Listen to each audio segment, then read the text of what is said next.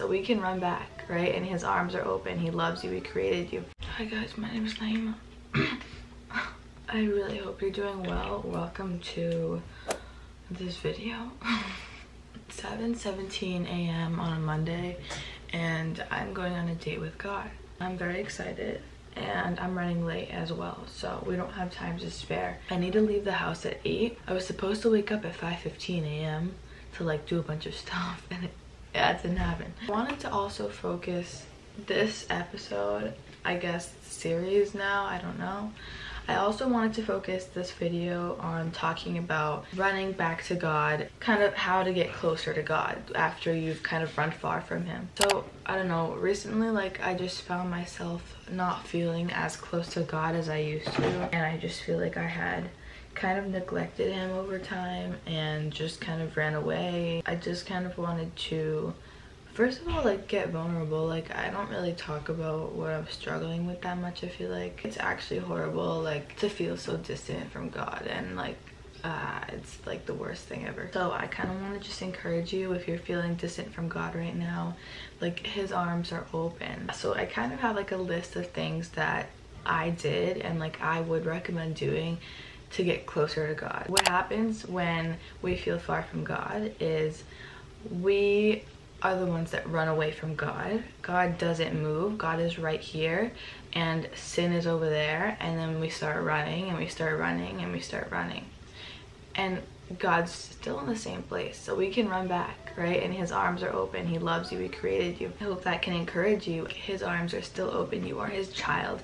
You belong with him, okay? Please, like, don't let what you've done in the past, anything you've said, literally anything, don't let that get in between you and God. Satan plays mind games, okay? And he will tell you you've done too much, and he will pile the guilt and the shame and make God's voice harder and harder to hear, so you think that's from God, and it's not from God. This is part of the message that was in church today.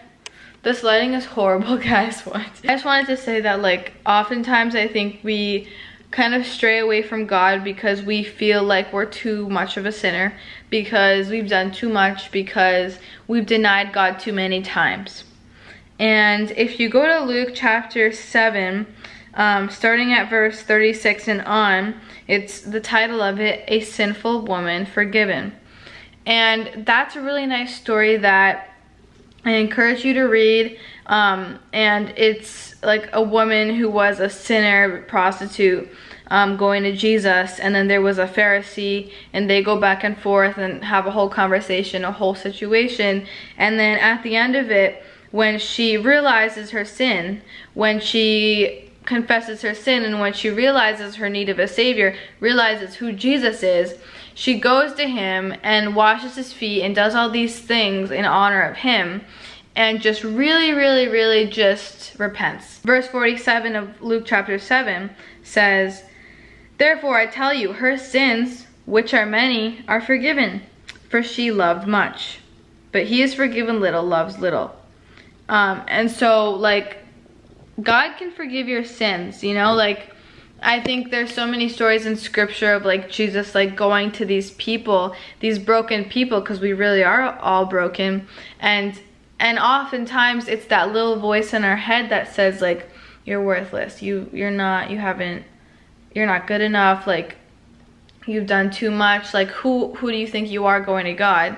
And that's not God's voice. That's not from God at all. I'm sorry to say that, it's not from God. Jesus came for the sick, not the healthy. Jesus came for the sinners. And so when you're like having all this guilt and shame, which trust me, we've all been there, it's not about forgiving yourself.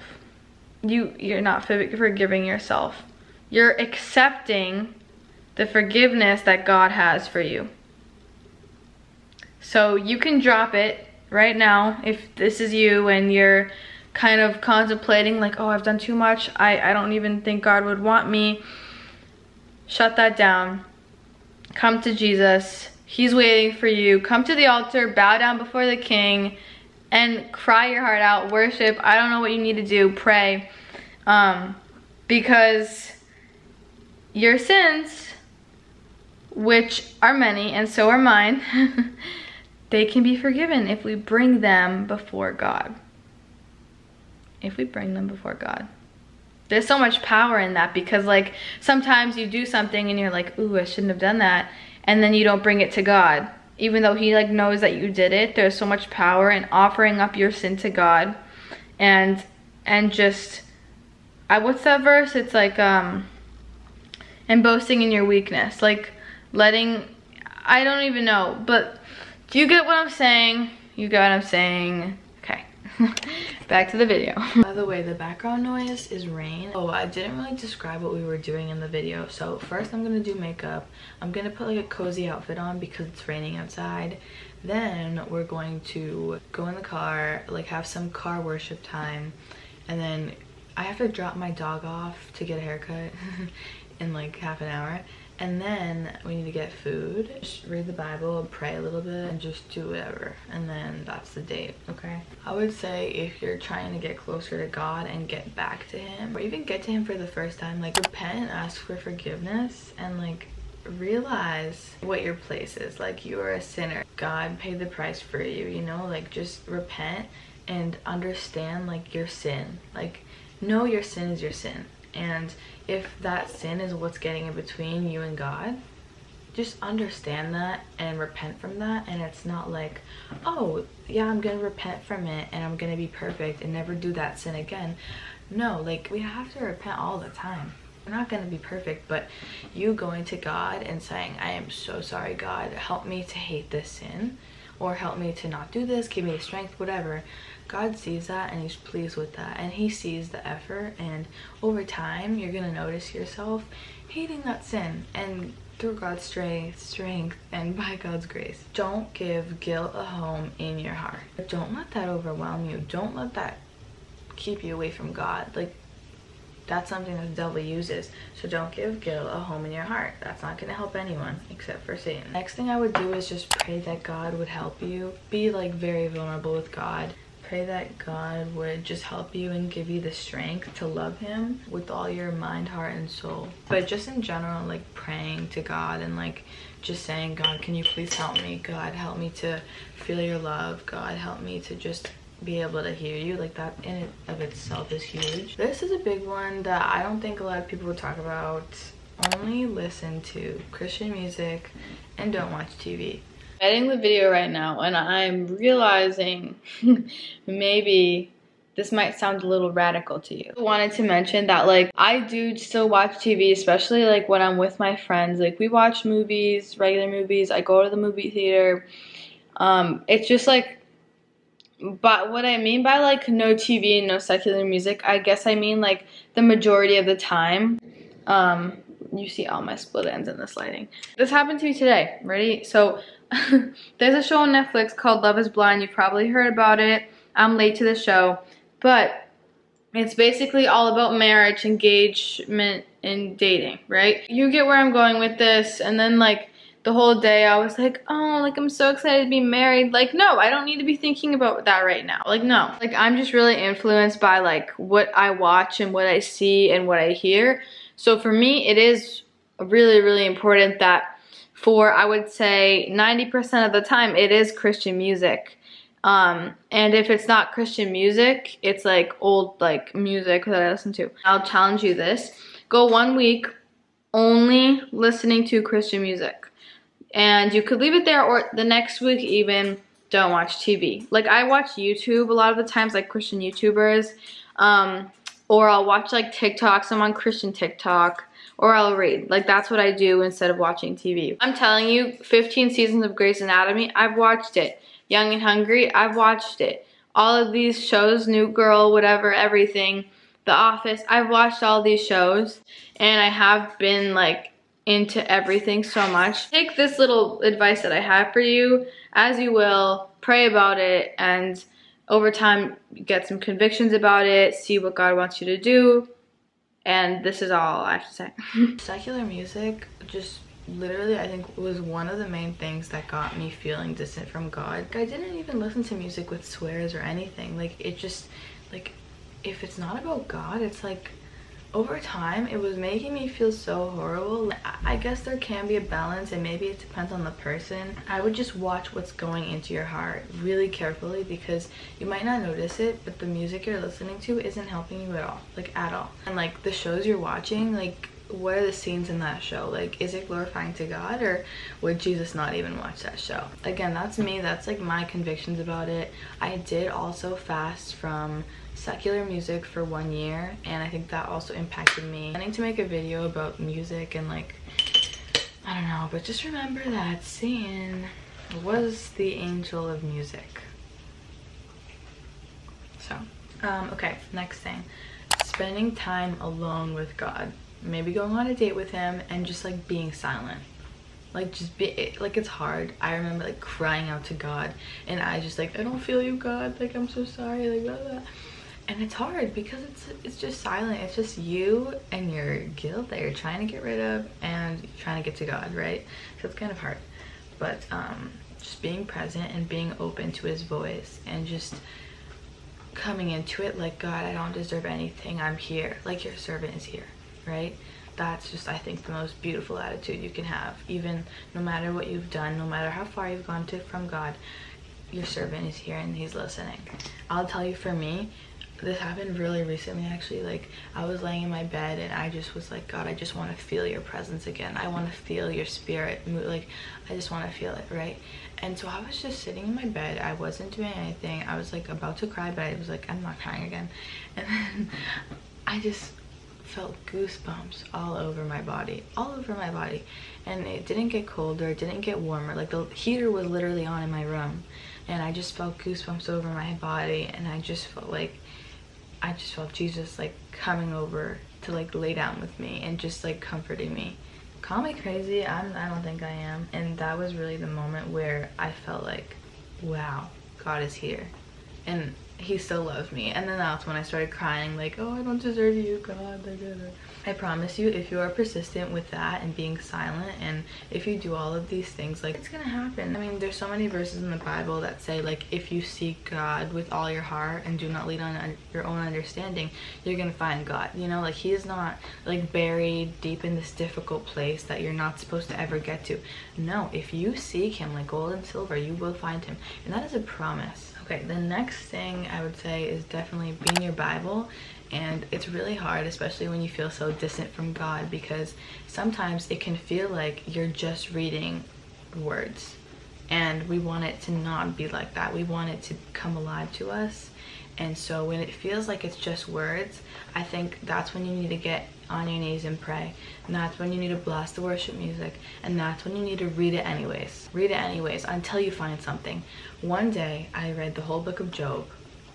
It's like 40 chapters. That's a good length book. And I'm not saying this to like boast. I'm not trying to. I'm just telling you, like, I was so desperate for God again that I read so much of the Bible. And I was so desperate for him. Like, and that's what our souls are supposed to be like. Souls are supposed to thirst and faint for God. And so we really just gotta dig, just dig, and God's gonna show up. And also, like, get the convictions out of the Bible. Like, I was reading, and obviously I was like, oh dang, oh dang, oh dang. Like, start to feel those convictions. That's amazing to feel that. Also, another little quote that you've probably heard before: you can't say God is silent when your Bible is closed. That's like one of the main ways God will speak to you. So if you're not in your Bible and you're complaining about how he's far from you and whatever, no, you have to get into the Bible. I say this with all the love. Get over it. Get over it and get in your Bible. Like, I know it's hard. Satan obviously is gonna do everything he can to get you out of that Bible. You just gotta push through it, and God is just gonna be so proud of you. I'm gonna be so proud of you, okay? Also, I would say the next thing is putting your pride aside. I think pride is so tricky because it's something that's hard to recognize. Like, with sexual immorality, it's like you can obviously see what's wrong and what's not, right? But with pride, it's like tricky. And the thing is, like, pride is what Satan fell from. it's a really dangerous one, and it's also very sneaky. So like, don't go to him expecting anything. Don't go to him at like, just go to him, right? Because the reality is that he already did everything he needs to do for you. He already did more than he needed to do. He already sent his son to die for your sins. That should be more than enough. More than enough. So I think just coming to God with like no expectation other than just to be with him, I think that is really, really vital in like even your relationship with God. Like, you're going to read the Bible not because you want to get something out of it for your day, because you want to know more about God and more about Jesus and learn about your Savior. Also, when it feels lonely, when it feels like there's no one to talk to, really I would recommend journaling. And what I mean by journaling is just like you writing down like, dear God, thank you for this, thank you for that, this happened today, I'm so excited about this. Or writing like just what happened in your day, or writing your prayer. So I think that's really, really huge, journaling, and that's just like really therapeutic also. It's just amazing. Comment down below like your other thoughts about like running back to God. Tell me what you think about what I said, and like if you have anything to add, because I'm not perfect and I'm not claiming that like this is the video you need to follow in order to be close to God ever. No, I'm just trying to give you like my perspective and based on like what I've recently been going through. Like, obviously a relationship with God is something very personal. Now it's time to put an outfit on, and then we'll figure out what to do with my hair. Gotta take the dog out and also prepare like my going out bag. Can you believe that I started this channel off as like a makeup channel? I have some black leggings from Lululemon, the bean boots. Yes, this top is really cozy. It's from Brandy. This is also from Brandy. I literally wear this hoodie in every single video. Definitely a cozy vibe. The moments where I question everything are when my hair looks like this, right? And then there's always this piece that is straight. Look at it. That can't be normal. Hello? You see that?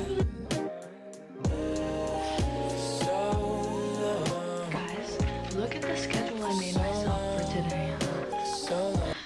I love it. I love it. Bible, journal, schedule. Alright, off we go.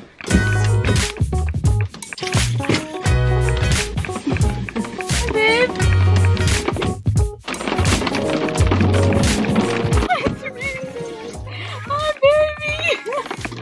You little rat. We're taking him to his haircut appointment. So I'm gonna listen to some worship and he's gonna chill in here too. Off we go.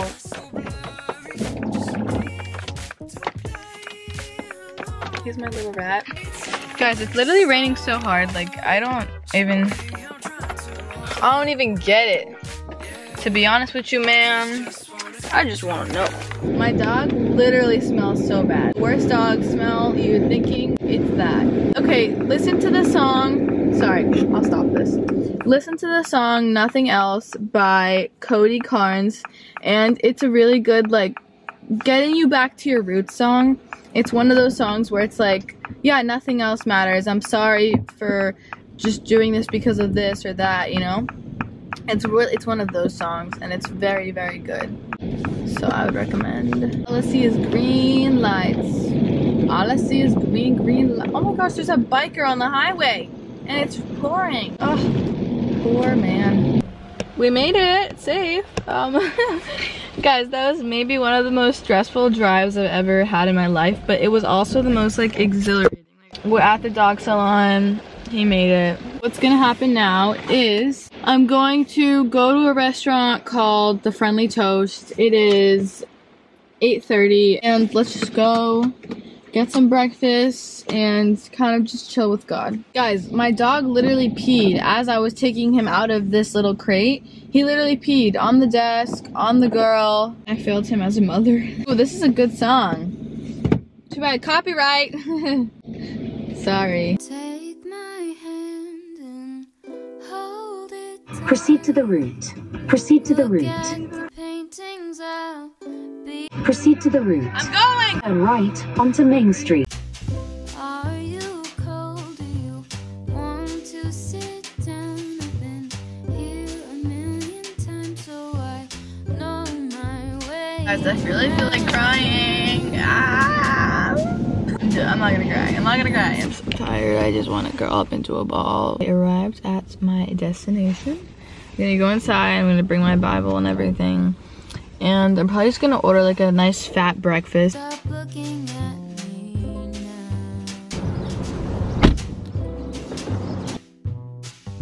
I know you don't care as much as I do, but I'm just content with me next to you. Let's go to an art museum. Yeah, can I just get the avocado toast? And can I do a side of fries too? And also, can I get a straw? Sorry. Guys, why didn't I bring my tripod? This is so awkward. Alright, let the date begin. I ordered. You're trying to do anything to make me smile.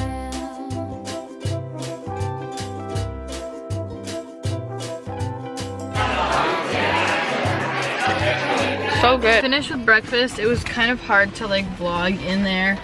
First of all, because I just felt very exposed and like very out in the open and people were looking at me. And like, okay, if I were in New York and I went to breakfast alone. I finished Mark.